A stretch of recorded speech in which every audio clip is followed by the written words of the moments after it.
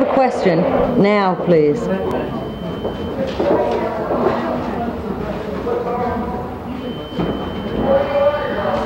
Babette, are you ready? Okay. Are you? Yes, I know already. As ready as you'll ever be.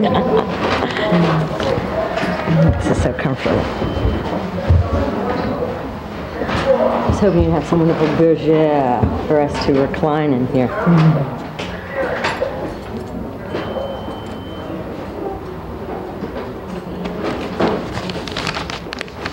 Can't even see this favor. That's how bright these lights are.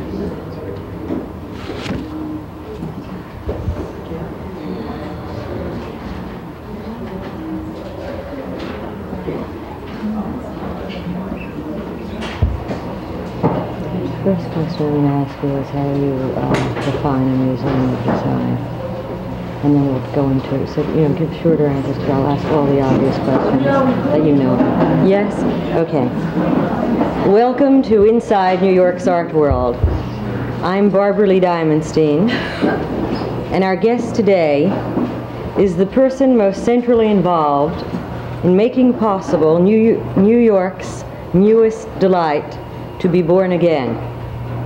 I'm referring to the Cooper Hewitt Museum, the National Museum of Design, on New York's 5th Avenue and East 91st Street.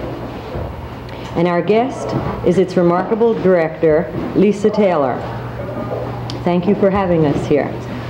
I spoke to a cultivated, receptive person the other day, told him that we were coming to visit this museum, and he said, "Tell me, how do you define a museum of design?" Oh, I thought he was going to say, "Don't ask Lisa what a museum of design is." She says it's everything made by God and man. But we do restrict it here to architecture, city planning. And word right here. Excuse me a moment. Go on. Can you hear me now?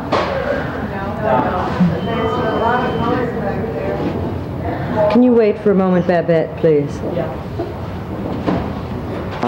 I think I answered the first part. The museum collects architecture, city planning, industrial design, advertising design, interior design, fashion, home furnishings, all of the things that you see here. Textiles, wallpaper, furniture, ceramic, glass, metalwork, jewelry, on and on. Actually, the museum was never really closed. It was just in a state of transition. Can you tell us what the origin and the evolution of the museum is?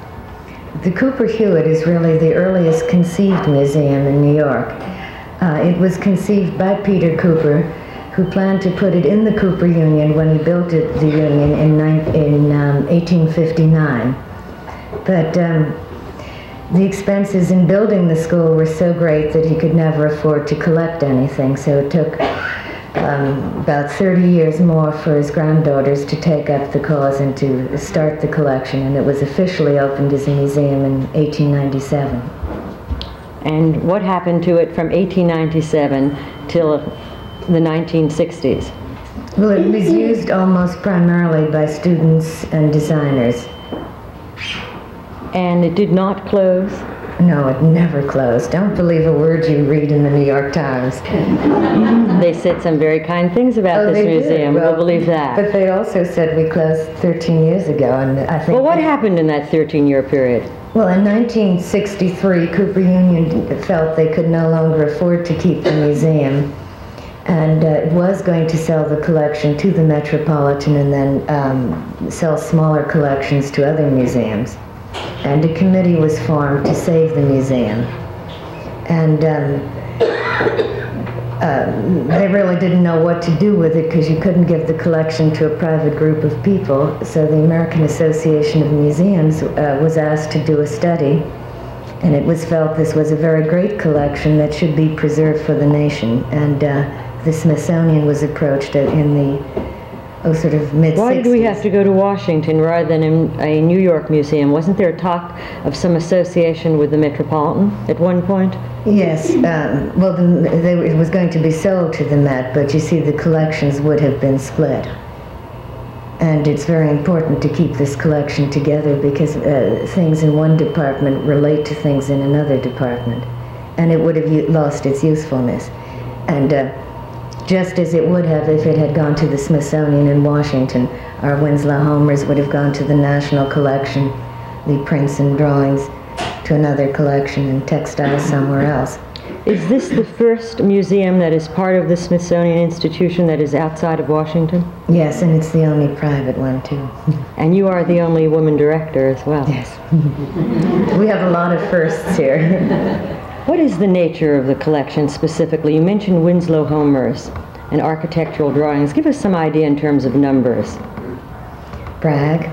We have the largest collection of drawings in America, I'm happy to say, the largest collection of wallpapers in the world, probably one of the finest collections of textiles there is, and picture archive of about 1.5 million, which has grown, or more than double just since we've been here. And we're strong in glass. In other categories, we're probably weakest in furniture because we had so little space on 7th Street. Well, here we are sitting in a neo-Georgian mansion that has just been recycled as a museum. Perhaps you'd like to describe the building, tell us how you happen to be located here, and I think it's rather interesting that you neither tried to preserve the building intact nor altered it so radically as to lose its good qualities, such as they are. Will you tell us something about the building? Certainly. I should say it isn't finished yet. You may have noticed that it looks very dirty on the outside, and we're waiting for the wisteria to die, and we're going to start cleaning it sometime, is it November already? This month. And we still have contractors in the basement and on the 3rd and 4th floors. When we finished, it will have cost us twice as much to renovate as it cost to build the building in 1901. And that was $1.5 million. That was $1.5 million then.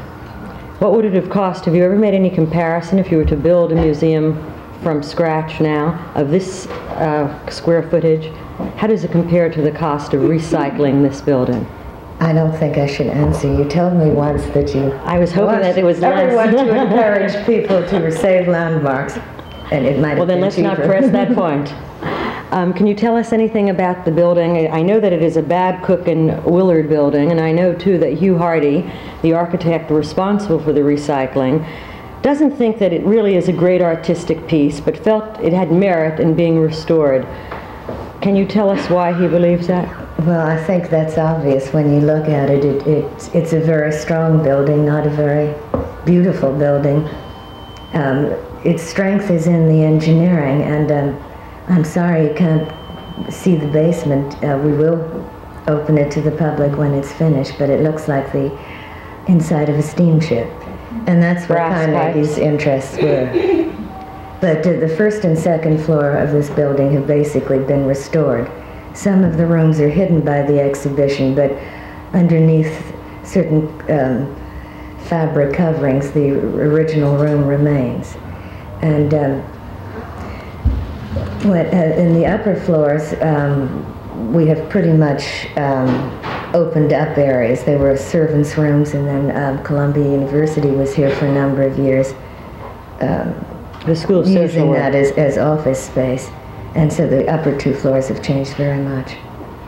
Except for the central hallway, which we have on every floor in which we've kept in. There are several firsts in the building, too, architecturally. I think it is the elevator. Is it the first passenger elevator in a private dwelling? In a private dwelling, yes. And the first air conditioning system. Well, how was their air conditioning in 1901? Well, it was filtering air through wet cheesecloth, and somehow it worked. And we were able to save a fortune by using the old ductwork. But most of the expenses in renovating the building were simply to meet modern building codes. We had to add a new fire stair back here and a new elevator, and then to have humidity control for the collections. Hugh Hardy has said that it is not a true piece of history, but it is a good reflection of the robber baron era. Now the question is this a good solution? Is this building adequate, do you think, for the kind of large-scale exhibitions that you will have to mount here? We've already outgrown it, and we haven't moved in. But we have another building around the corner, which was going to be our phase 2, year 2000, and it's going to have to start as soon as we finish. Why don't you explain this plot of land, that here we are sitting in the Carnegie Mansion, and the other thing I think that is so interesting about it is the gardens that extend from the building, and around the corner, the Miller House. Will you tell us the relationship between the Miller House and the Carnegie Mansion and what you plan to use that space for? Somehow this building was too small for the Carnegies, and when their daughter married, they acquired a house around the corner, and which is where our offices are now, and which will eventually be where our public exhibitions will be housed. Eventually, the entire collection will be in this building. That's the permanent collection. Permanent collection, and the other building will house a theater underground. You see, right now, this is our largest space. It's not a very good place to receive company. We're pleased to be here. You mentioned the permanent collection, which brings to mind the opening exhibition. You said that the show will be a bridge, and I'm quoting you, between the real world people live in and the largely very precious world in our collection. What did you mean by that? Well, we have much like this in our collection. What's the date of this wallpaper screen behind us? 1814. It's a very early French one, and the scene is the French in Egypt. It's woodblock. Well, the name of the exhibition is called Man Transforms. Yes, and I've been getting a lot of flack about that. Why? Well, we've been telling visitors comments, and man transforms. What about women? Perhaps you should do a show called Woman Transforms. Woman Transformed. And then another. It's outrageous that the word man is used instead of person, people, or whatever. You are very unenlightened. I didn't choose the title, and I was against it. But you did choose, in fact, in a rather bold stroke, to have as an opening show a show that reflects the fact that man-made design transforms every aspect of human life. And your exhibit aims to demonstrate that. It has generated a great deal of attention and no little amount of controversy, too. So in one way or the other, no one who sees it leaves untouched. I would like you first to describe the show, and then to tell us why you didn't take the safe and predictable route of showing from the museum's incomparable collection as an opening show. Oh, if we had opened with our collection, everyone would have said that nice museum opened with that nice show, and nobody would have come back again. No, actually... But you're very admiring of the collection. Oh, we love the collection. But you see, it's a collection that the public really never knew. And we wanted to draw on a new and much larger public. We could not show our three-dimensional items, which would have been very popular, because they're in other museums for safekeeping and also exhibition, and some are in warehouses. And we felt that we couldn't just have 3 floors of drawings or 3 floors of wallpaper. Cooper Hewitt used to be referred to, I think, as New York's best kept secret. So I assume that you took as part of your task an attempt to redefine this museum, at least in the mind of the public. How did you arrive at an international show as well? Oh, I had a choice really of selecting anyone, and the person I selected just happened to live elsewhere. Do you want to tell us about him and what the show is about? Well, it's experiential. I shouldn't talk about it. But it shows very, very ordinary things. Breads. It seems perhaps very peculiar to go to a museum and see loaves of bread. But that's part of the design process that everybody is involved in, not just the baker, but the homemaker as well. And we show very old things next to new things. We show very precious things next to very ordinary things, and to show that they're really all a part of the design process. And if you understand certain basic principles, that underlie them, you can understand the entire collection. It doesn't really matter what period something is made in or what decoration you use, that there are certain eternal values. Well, there are some people here who have not yet seen the show, and there are some people listening that have not yet seen the show. Perhaps you would describe some aspects of it. For example, the piece of cloth. As I mentioned earlier, we have a very great textile collection, and in order to make the public more aware of cloth, Hollein chose to do a room called Metamorphosis of a Piece of Cloth. And he does hundreds of different things to the cloth. You put it on one pole, it's a flag. You put it on 2 poles, it's a sail. On 3 poles, it's a tent, and so on. And he's the cloth that becomes the flag, for instance, has a variety of flags that have very different meanings, and that section ends with a film of cloth as a language and someone sending a message by semaphore. And he's trying to suggest that it's more important in the scheme of design than the wheel. It's the first thing we put around us when we're born and the last thing when we die. And to show that, there's a mummy of a crocodile, and clothing and cloth used for 100 different purposes. A bandana, a bandage, everything. And then there's a sculptured hand with the cloth wiping the window to add a little humor. It's also been described as a learning to see show. How does that relate to the section, for example, on handles? Oh, I think it's part of every room, really, and I think the one that might be very obvious is the one right to your right, which is a little planetarium based on the theme of star. Now, a star in the sky is just a light beam, and man has translated that into many different forms throughout time and in different cultures. And we've attached meaning to it. You have an entirely different feeling if you see a Mercedes-Benz star or a Star of David or a Sheriff star. And it's been wonderful for the staff as we've been looking for stars. We've been noticing them everywhere. And I even noticed after having these glasses for 6 years that I have stars right here. But in each exhibit there are just hints, and we want the visitor to take it on. And I think if you suddenly look at 200 stars, when you walk out, you'll notice that the manhole cover has a star, and that the hubcap of a car has a star, and you keep adding to it. And the idea was that you would bring something of yourself here and take something away and keep adding to it, and you can do that with any number of forms, and it's lots of fun. That occurs really in the room with the doors. Perhaps you can explain that too.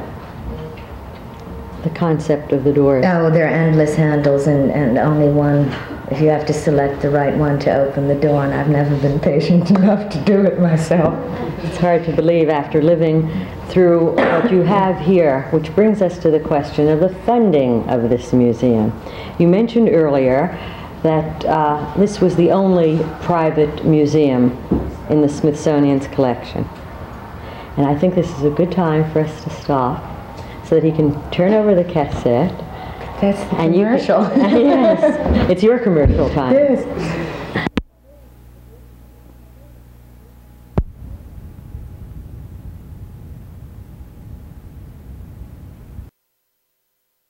Talking about the funding for the museum. Before this museum was opened, more than $6.5 million was raised by Lisa Taylor. How did you do that? Well, it wasn't easy. It's getting easier, though. You know, it's amazing. I've been getting money from strangers who have read about us in the newspaper saying, thank you for what you've done for New York. Where did that money come from? Where'd the building come Anybody who would give it to me. Most people now run when they see me, as you know. Where did the building come from? The property, which is worth $10 million, was a gift from the Carnegie Corporation. And the money was raised from private individuals, foundations, and corporations to some extent. When you started raising the money, you really had no building. I assume your task was more difficult then.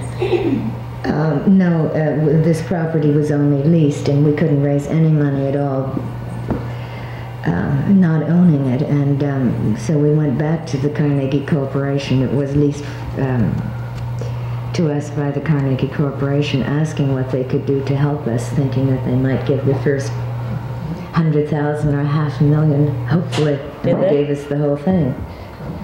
I mean, the whole property. You mentioned that the museum was private. Who supports it? Now that you've used up all those millions to open the museum, where does the ongoing support come from? Well, I should say the Smithsonian Institution, I have to explain that whole background, is really a private institution, but it receives government subsidies from federal government, the way the Metropolitan and the Natural History Museum and the Brooklyn Museum and so on receive money from city government. Except that is only a part of the local museum's budget, while it is the total. It isn't.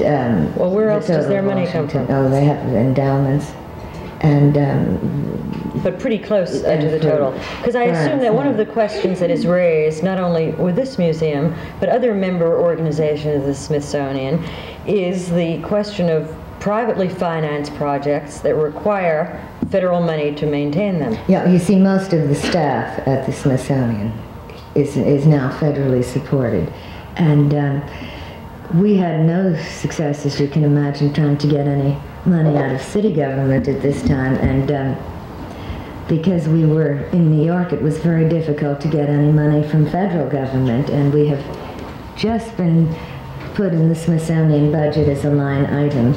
For how much money? This is for next year? No, it's for it was with the opening, and for 13 guards maintenance men. But only maintenance and guardianship? Yes, which amounts to about 8% of our budget. So that the remaining amount you have to go through your fundraising again? We have to raise. Well, you've certainly come up with a number of innovative schemes. In addition to running a museum, an ongoing museum, there are at least the beginning of an extensive educational program. Can you tell us about that? Mm-hmm. We have classes here every night. This semester we have classes for adults and for young children between the ages of 7 and 12, and in January we're going all the way down to 3-year-olds. What are you going to ask the 3-year-olds to do? Oh, that's the best age. That's what will their classes everybody's be about? A designer at that age. What will those classes be directed Mostly to? visual perception. Well, you've studied art in all matter and form, from calligraphy to drawing yourself, but you're not an art historian. How did you become a museum director? Well, I told you I was born in a museum. My father was an architect and my mother painted, and I have somehow never known any other world. And so I got all of my art history by going to museums all of my life. How did the Smithsonian come to know about this process of osmosis that was taking place with you? Well, I worked at the Corcoran in Washington in the 60s. 60s, yes. Yes. And it was really one of the most exciting museums. The Smithsonian was a real sleeper then, and about half the size, and they weren't doing anything in contemporary art at all. And I did the educational programs at the Corcoran and started the first public programs at the Smithsonian, their first classes. I think you should describe those public programs, because they were so significant and are now in the life of the Smithsonian, so you really have to go more than a glossed over phrase. Well, they have become the model, I think, for museum programs all over the country, and in fact in other parts of the world. They had 40,000 students, they told me last year. But those same Smithsonian associates became those same students became the basis of the Smithsonian Associates. Well, I also started that, but my school was always open to anyone. And how many the Smithsonian Associates are there? Is the membership program of the Smithsonian, 1.5 million. But I want to tell you that We sent out a membership brochure about a month ago, and our response was greater than the original response to the Smithsonian Associates 10 years ago. So how many members do you have here now? I didn't count after the first week, but there were over 2,000. And the initial response to the Smithsonian, and can you imagine now it's 1.5 million, is only 800. How far do you think the audience for this museum can be expanded? Well, we're too small to ever think in those terms, but we can plug into the Smithsonian in other ways, and we're very interested in doing educational programs on another level. We have just signed an agreement with the Book of the Month Club to produce a series of home study courses, and we're working on the prototype right now. And when can we expect to see that? Next fall. Let's get back to the question of money, because in the end it's what will make this museum possible. Who are the trustees of Cooper Hewitt? Oh, that's my biggest problem with money. My trustees are the regents of the Smithsonian, the Vice President of the United States, the Chief Justice, and they don't make fundraising calls. But I do have a small, well, several advisory groups. In fact, one basically in every area in which we have collection. We have an architecture one, and Vince Scully at Yale is the chairman of that. An advertising one, Lou Dorfman, who's head of advertising at CBS, is head of that, and we have about 10 or 12. So you have a wide reservoir of resource persons. But who is your public? To whom do you gear this museum?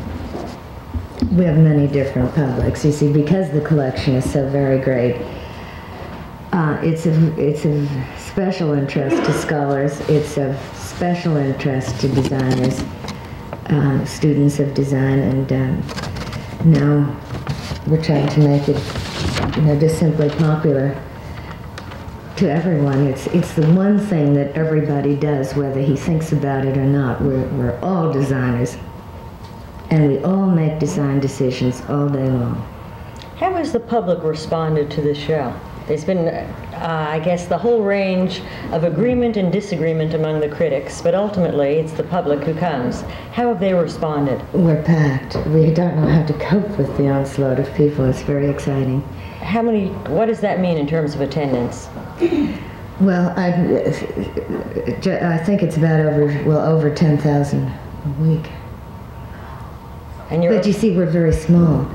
That compares to about 40 a week 6 years ago. 10,000 a week is an extraordinary number. Well, for a very small museum. I mean, it isn't for the Met, it isn't for the Smithsonian. It has 1.5 million visitors a month.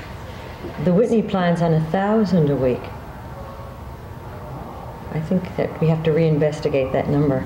Oh no, we in 2 hours on a Sunday afternoon had something that's over 3,000. And we've been having groups. Excuse me, I meant 1,000 a day, not a week. No, that's very small. 1,000 a day. We have much more than that. I think the first up again a question that is one that is very much on the minds of both the museum directors, but the public at large, and that is the whole question of the numbers in museums. How much pressure is brought to bear on any museum director to produce big numbers? I think a great deal. It's the first thing anyone asks who's giving you money for an exhibition. How many people do you expect? So it was difficult for us with the first. We didn't want to give our attendance the last year. But no, there are pressures. And how does that pressure affect what is ultimately shown here? I mean, it's again that age-old argument of box office versus scholarship. Well, I think you read that no one wants to do any architecture shows in this town, which is why we're doing the Palladio, because it isn't a big crowd drawer. Well, that Palladio show will be a big crowd drawer. It's, I think, open to the most glowing notices so far. Why don't we talk about some of your future shows? You've made reference to the Palladio. What does that mean, and when will it be here? In May, and I think you've read about the show recently. They're models of villas by Palladio. Our next show is going to be a very special show in the Royal Pavilion at Brighton. And we have the drawings for the interior of the pavilion. And do they belong to Cooper Hewitt? Mm-hmm. Is any of this show on loan from Brighton? Oh, well, we will show our own drawings, and we're borrowing 190 objects from Brighton and some special ones from the Queen of England, which Victoria took out of Brighton, and they're now in Buckingham and Windsor Castle. What kind of objects will you be borrowing, for example? Those lovely Brighton bamboo chairs that you might have seen there's a great revival of them now. All kinds of decorative objects, dragons and... What's the major emphasis of your program this year? What do you want us to learn, to absorb from this new presence in our midst? To be more conscious of design. And when do we get to see the permanent collection? Well, we have teasers all over New York. As you know, every museum in the city has participated in a celebration. And they're all showing objects from the collection. How did that come about? As someone said, we organized our own tribute. But I felt somehow we couldn't not open with some collection, and we really couldn't show it here, so I wrote to every museum director and said, will you show a few pieces, and they have.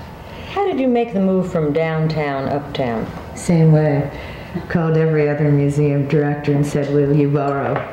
And the custom, of course, in museums is if you borrow, you pick up at your own expense and you insure and you deliver at your own expense. So we're probably the only museum in history that ever moved for nothing.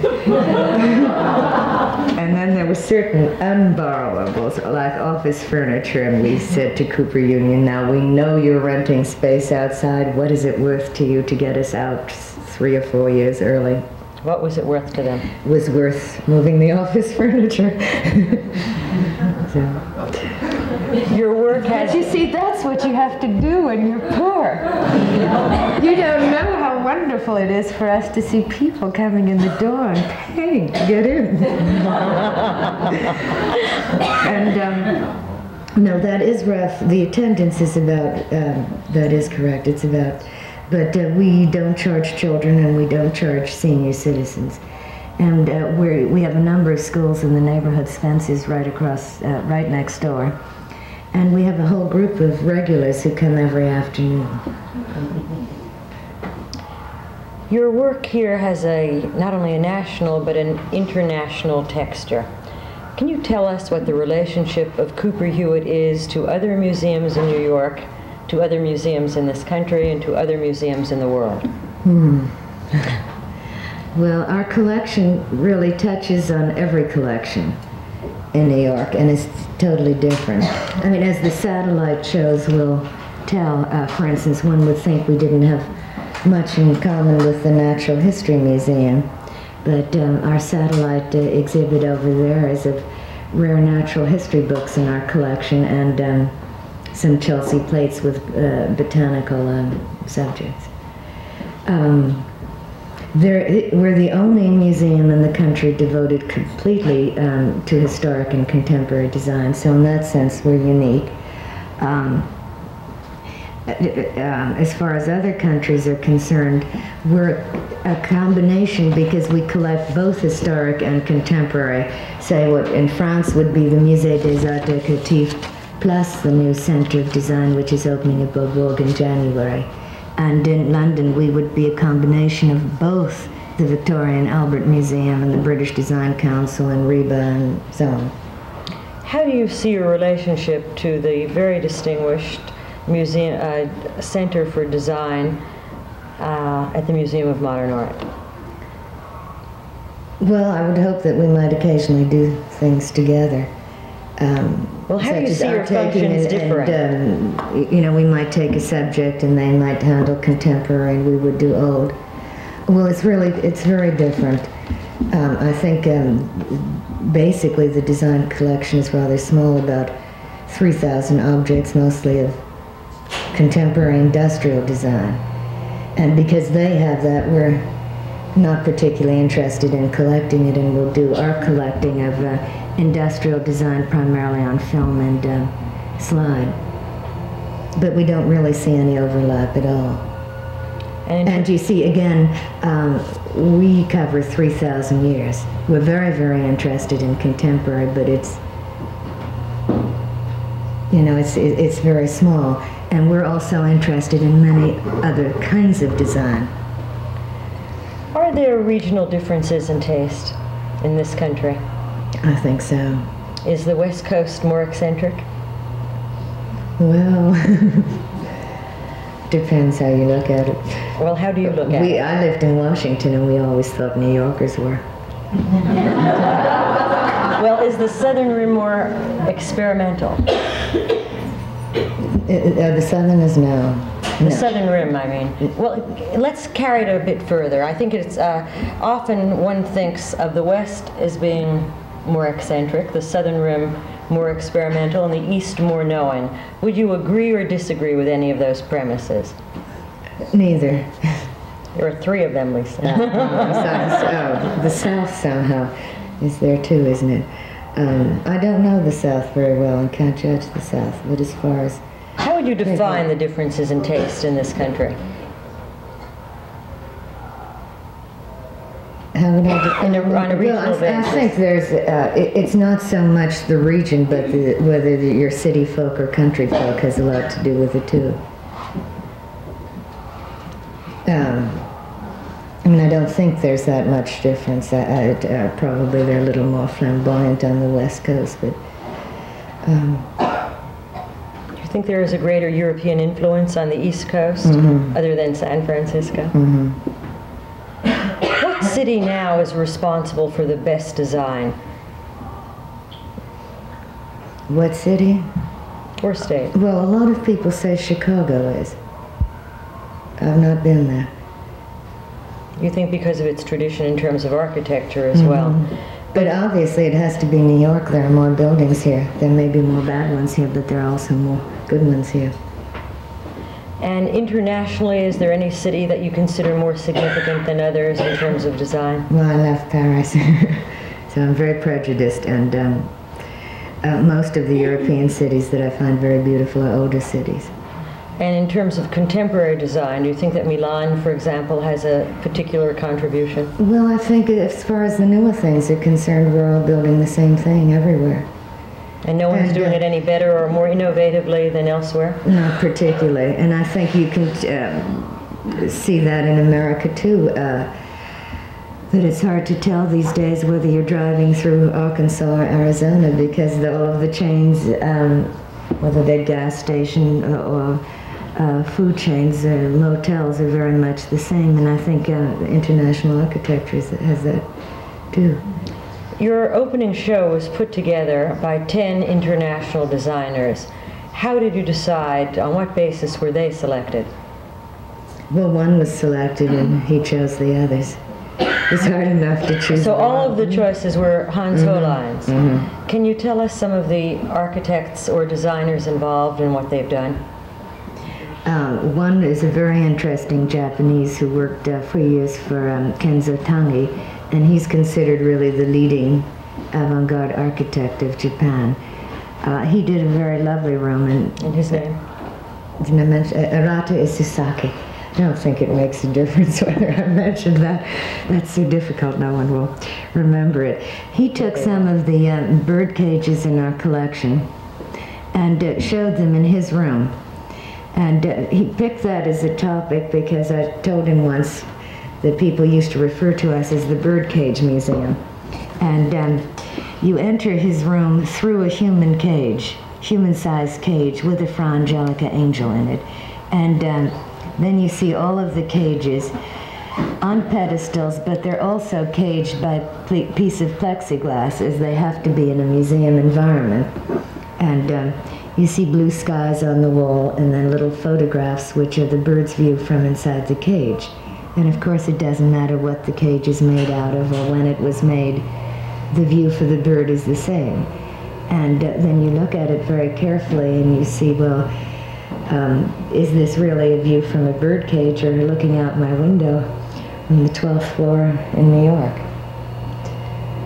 So, you know, a lot of very subtle meaning. Then we have an Iranian group Should I go on? Let's pause for a minute. Okay.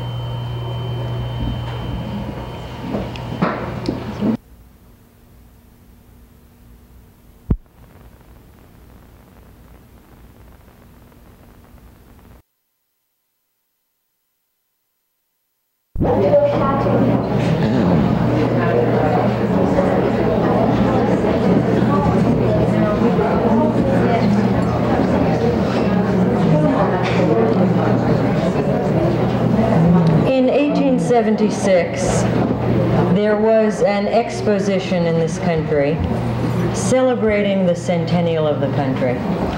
It was especially significant because it was the first time, as you know, that Americans saw that functional design could be aesthetically pleasing as well, and in many ways revolutionized the environment in which we lived. Do you see any such almost revolutionary effect occurring in the most recent period? I'm not specifically referring to the bicentennial, but any other catalytic event that has changed the way we look at design and objects, our environment? I think it's changed a lot. When we first acquired this building, I could never bring in an architect up here. I mean, we'd always have to meet in his office or in my house. Why? They said, you can never make a museum out of that building. And somehow the attitude has changed so much, and recycling is in, and we're right on target. And also, it's very funny because probably the most avant-garde kind of art you can have these days are things like this. So we're right on target when we start pulling them out. Why do you refer to that 18th century embroidery as avant-garde art? Well, I think it is. I mean, even our modern art museums are showing 19th century art. So we have a lot. We have about 3,000 years to back it up. Well, you've said often that design is everywhere. What do you envision design to be in the 21st century? Even more streamlined. Probably be able to throw everything away. Can you be specific about any specific object or environment or dwelling or technological advancement that you are aware of? I don't think I want to live then. Well, you are a long-range planner. What do you think design will be like in 5 or 10 years from now? Will there be any dramatic changes? I think there is a difference, and it's funny, we, for years, design or so-called good design has been stripped of all decoration. And I think there's going to be a revival. To surface ornamentation? Mm-hmm. And just to pattern generally. You know, for years you could only buy a solid colored dress or stripes or something. And we're back to flowers and birds and all kinds of things. And so I think that's coming back. In the surface ornamentation, which of course will reflect itself in buildings as well as paintings, what portends this new direction? Well, what leads you to believe that? Oh, I think things go in cycles, and nothing really in design is ever new. You know, that we just keep going on and... And what cycle are we in now? In a depressing cycle. It's changing. No, I'm very glad that we have a very great collection to draw on, because a lot is rather uninteresting. But I think there's also, for the first time, a public concern about design and a concern on the part of the designer about other things such as appropriateness. And you see, not just judging a building in its own right, but judging a building in relation to its surrounding buildings. And for instance, that's why it was so important for us to preserve this house, because it preserves the whole community that's named after this house. And we had a number of offers from the developers. Carnegie Hill community Yes. is the name of the historic district that this house is contained within. But we had quite a few offers from developers to build condominiums here and to give us the first 5 floors, or to build in the garden, and my, it was tempting. Do you have any innovative air rights or border schemes of your Well, own? we do. We have very valuable air rights if anyone were building, but no one's building these days. You've said for the years that you were trying to put this museum together that you'd hoped that it would change the way people would look at things. Do you think you've succeeded in that aspiration? Well, we're only open a month. Just come back and ask me in a year from now. I think that we will have some effect. How has it changed your perception, your way of looking at things? Oh, I told you, I've seen stars everywhere. No, but other than this one show, other than the show that you're obviously very caught up with at the moment, you've lived through this now for more than 6 years. And I assume that you have refined and defined and redefined your own perception, your own value structure as a result of being so immersed in this subject. In what ways has it changed your way of looking at things, your way of life? I've been too exhausted, actually, in recent weeks. I'm just so happy we made it. But I think our thinking changes and is refined all along. How would you describe your own design philosophy? Well, I'm very flexible. What we don't want to do is say this museum believes this and we think this is good, therefore if you don't think this is good, you don't have any taste. We want to show many different styles. How do you define to quality? have this place be a forum, really. Well, then how would you define quality or a standard within that resilient, flexible framework? Well, there's still a great range. With quality of what? You know, I think as far as quality, a safety pin has quality. Wonderful design. You know, the test is that nobody's trying to design safety pins anymore. We have the ultimate, and it's good looking and it works, and you can't say that has quality if you compare it with a Porsche or something, you know, so you can't make broad statements like that, I think, that are valid as far as design is concerned. If you had it to do over again, what would you have done otherwise in terms of the museum and the show or any of your plans? I would have left immediately 5 years ago. Then, you know, then it was too late. Then it was a question of pride. I had to do it, and there were so many people depending on me. Did you ever expect your life to unfold the way it did? No, did you yours? No. No, well, mostly in my day, little girls didn't dream about growing up and being museum directors. And my daughter doesn't want to be. She thinks it's too hard.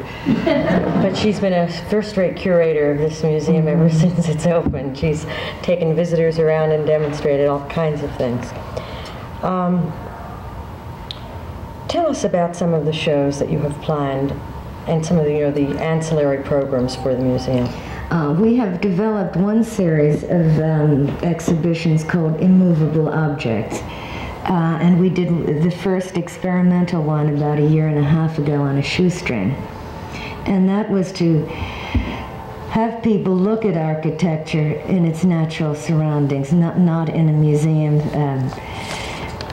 through drawings, which very few people understand, or through models which are the wrong scale and really don't give the feeling of it. And we put Lower Manhattan on exhibit.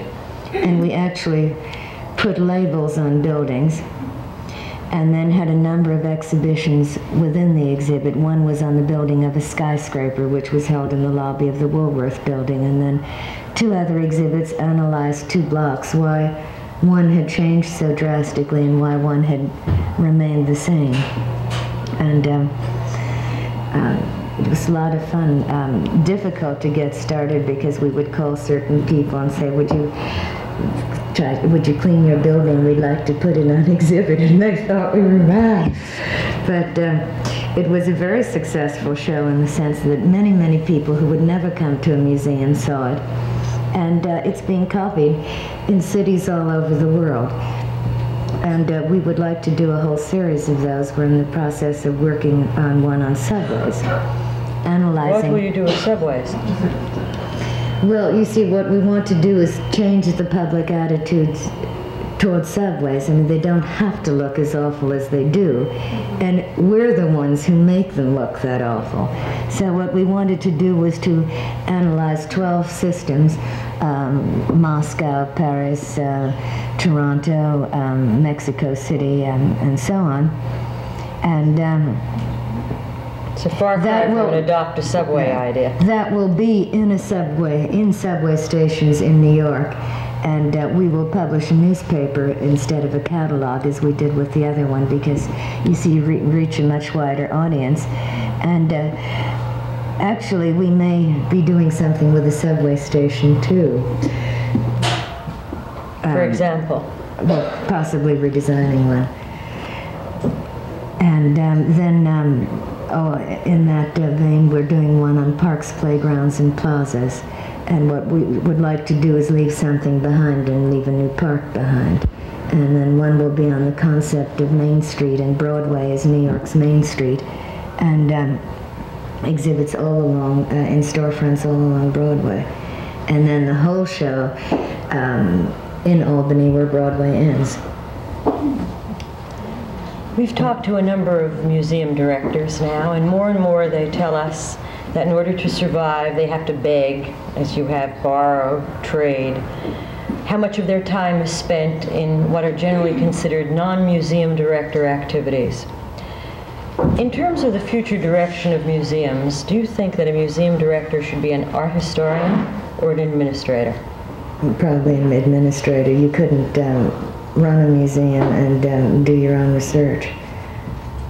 I mean, I'm sure that's true of every museum director in this town, or any large museum. They've also talked about the future direction of museums themselves. Some obviously all see the function of museums to conserve and preserve. Yet, what do you think the future role of a museum will be? I think more of an educational role than it's been. And in terms of your museum, how will that manifest itself? Well, I did mention briefly the home study courses we were planning to do. We would also like to do programs on television, cassettes. We're already producing slide kits. While we've been closed, we've been photographing everything that we've had on the premises. And we have made over 40,000 slides. So that is available? Mm-hmm. At cost to all schools. Actually, there are a number of professions that use one section of this museum as a fundamental resource. Mm-hmm. Architects and designers, isn't that so? Mm-hmm. And a lot of designers of fabric, of wallpaper. And we're getting involved in some of that also, just to keep alive. Is this merchandising? Well, you see, what happened is people always used to use our collections and change them slightly. What are you by entering an arrangement with them, we have the opportunity to supervise and to see that it's well done, and we get a 5% royalty. In terms of going in that direction, are you planning on packaging and marketing any of your things yourself? For example, the way the Metropolitan does? Well, on a much, much smaller scale. We don't have the money to invest in it, but we are already starting a collectors club. And what does that mean? Members to reproduce or commission new works in limited edition. Have you started to commission any yet? No, but we're narrowing down some first choices. Is this ceramic, silver? Anything. Mm-hmm.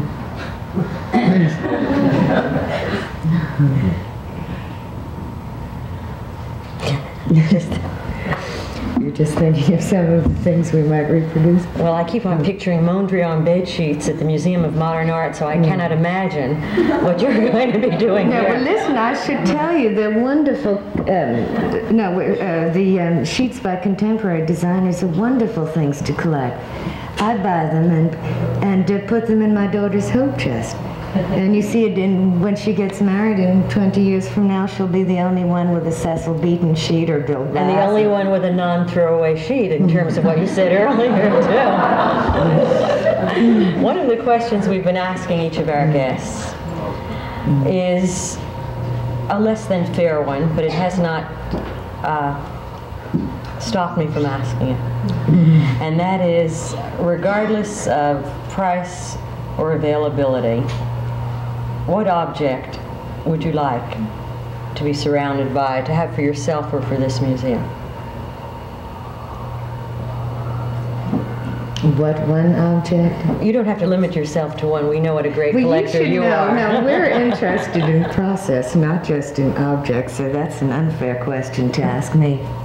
Now, one of the things this museum wants very much to do, which will be reflected in its exhibitions, is to study the whole process of design, or how things look the way they do, why they function, and not just emphasize only the end product. What is your favorite period? Well, probably 18th century. And is it furniture? Is it porcelain? Is it embroidery? Well, I'm a collector of anything that's smaller than a bread box. And what do you include in that collection? Oh, well, I like things that are containers, basically, boxes or perfume bottles, or just bibelots, but also antique picture frames, combs, just small things. And that's because I do think your environment is very important, and when I married my husband and moved to New York, he was already established in an apartment, and I felt very uncomfortable there, not having any of my own furniture around me. And then I started to bring up my little things, and there are more of my little things than there are of his big things, and it's very much my apartment. What is the central focus of that collection? Is it the 18th century? It's really anything I like. You know, and some are very fine, and others are simply little paper boxes, and some are new, and some are very old. So it... One of the topics that have been speculated upon for the last several weeks, and is obviously a topic for speculation and concern and interest for each of us, is the fact that a new administration, political administration, will occur in a very short while. What do you think a democratic administration means for the arts? Oh, I think it will be very much the same. I think it would be a bad policy not to support the arts. And I think each year the federal allocations will increase, and it won't matter what administration. You're saying that the one thing that now is beyond partisan dispute is the arts. And so that I assume what else you're saying is that suddenly there is a constituency out there that makes themselves known to whomever is the office holder. Yes. What leads you to that conclusion, Lisa? Well, it's, no, it is a popular thing. There is a problem, though, for the National Endowment, which has to distribute money nationally, and I served on the museum panel for 3 years, and know, is that most of the requests come from New York and from California and Boston, and just really about 4 or 5 states. Isn't that a central question that will have to be faced? Do we decentralize this money, or do we send it to the primary, so to speak, institutions? Well, you see, they've tried to do that in the part of the National Endowment budget goes to state arts councils to begin with. So in that sense, it does get out across the country. But then other things really are, we liked in our panel to judge things by quality, but always keeping in mind, you know, that we can't give it all away in New York. But if you did do that, I think the arts would suffer. Is there consideration given to the fact that major urban centers often have the largest museums, but ultimately share what they have by circulating those exhibitions throughout the country? Yes, and a lot is done by the endowment to encourage working together. They're setting up regional conservation centers all over. Are you planning to set up regional centers of this museum? We're setting up conservation centers, but our collection is so large and in such bad repair that it'll be about 10 years before we'll be able to take in other work. But then what we would like to do, as soon as we have set them up, is to take apprentices. Well, special thanks for taking us in tonight. I'm Barbara Lee Diamonstein, talking with Lisa Taylor at New York's Cooper Hewitt Museum, the National Museum of Design. Thank you very much for having us. I hope you all come.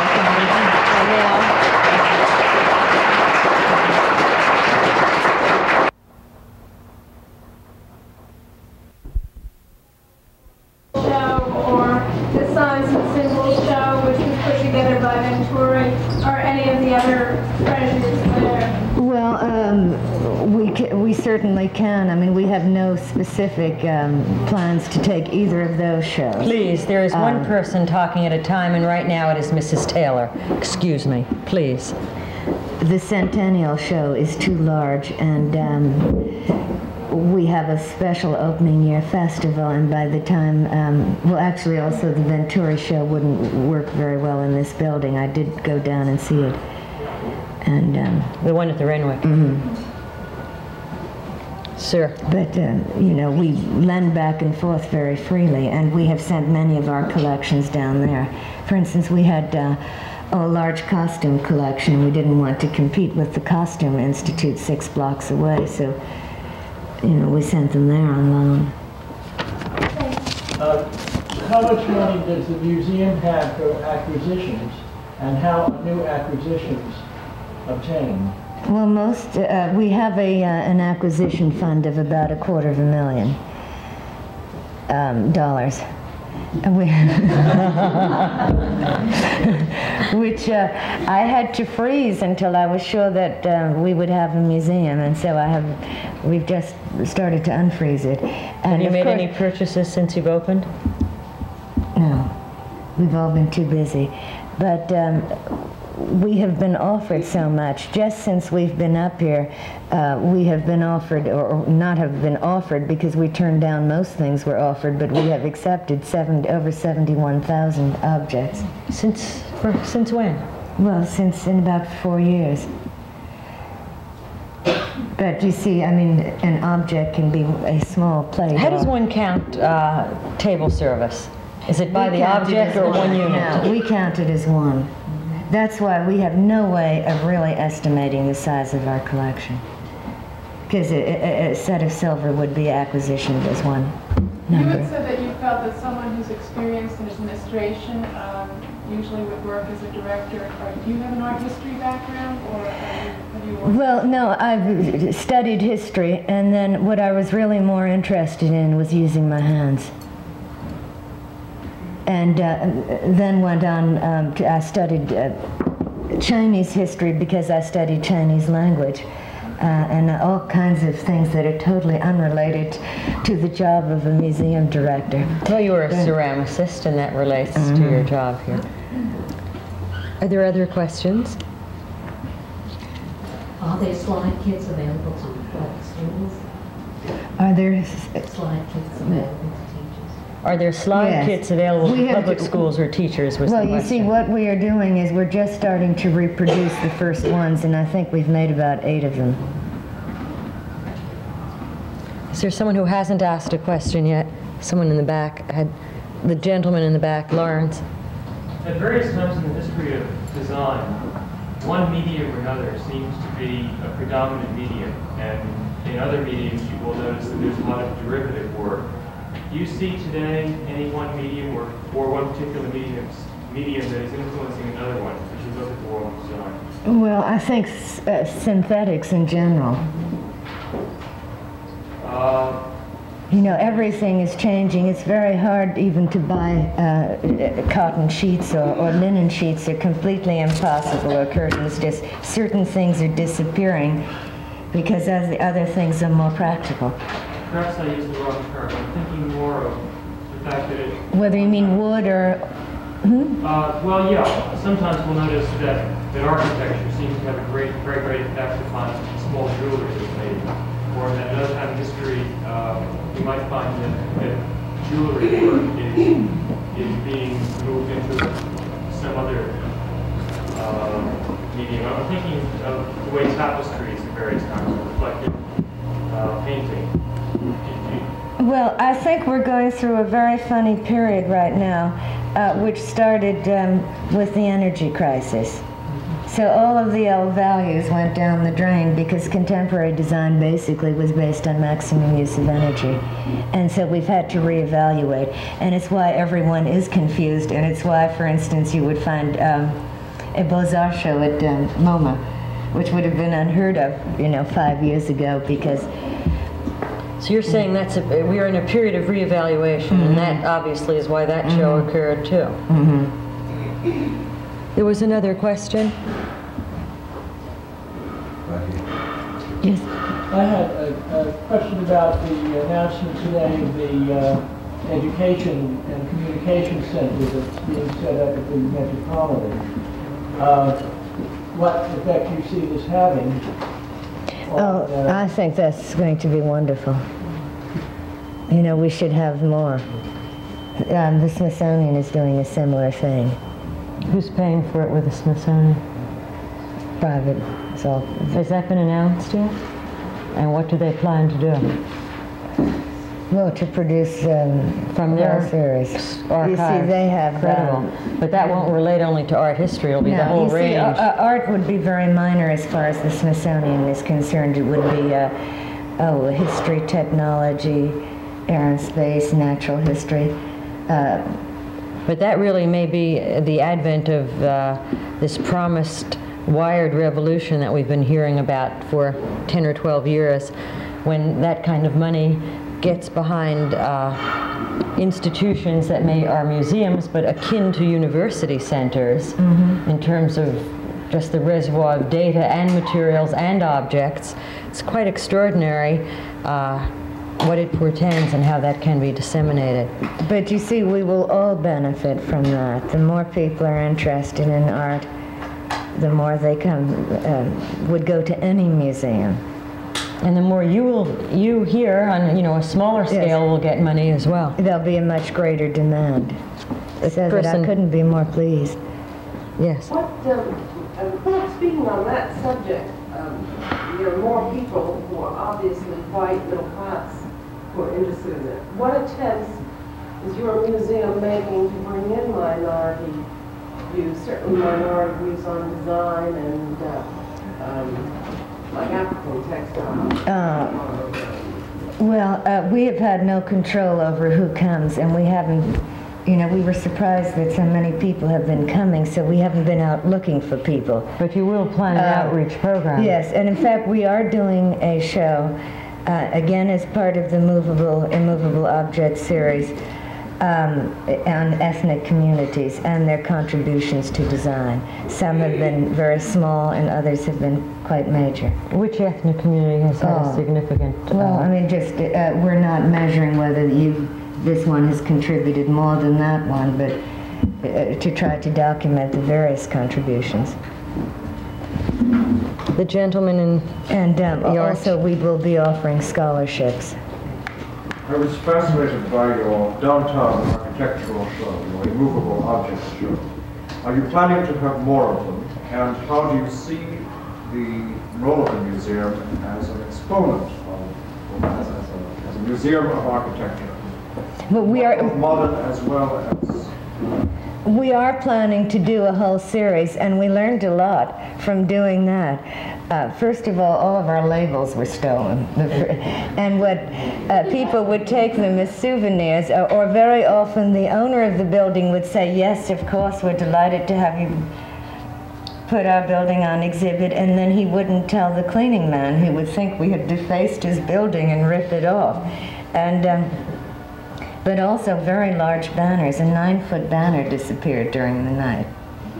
And so that during the past year, I've had people working on how we might do this and have it survive vandalism, which is the biggest problem, really. But no, we have a whole series, and they will be done as quickly as they're funded. Is there a last question from someone who hasn't asked one? Are there any further questions? oak. Actually, this is one of the outstanding architectural details, isn't it? This oak coffered ceiling. And it was oak of the period. It was not old oak. Yes, ma'am. Could you tell us a little bit more about the evening classes? You mentioned adults and children and so forth, but perhaps a little bit more description. We have 5 semesters a year. A fall, a winter one which begins in January, spring one in April through June, and then 2 summer sessions. And we have we will have at least 10 or 12 courses each semester. At the moment we have one on Art Nouveau, on the English Country House, American Decorative Arts. What else? Oh, silver, theater design, costume. Actually, there is a way for you to receive that information, because obviously the museum not only wants you to come, but to come often. To whom do they write or call for that? I think there may be a few I noticed there were things on the table in the rear right. If not, I think if you call the museum, there is a department that really deals with that in great detail, and I know they're eager to have you. Or the address is 9 East 90th, so a postcard will do. Thank you again, Lisa Taylor, for having us. Thank you for coming. See you next week for last time. Thank you. I'm sorry I couldn't see you very well with the light.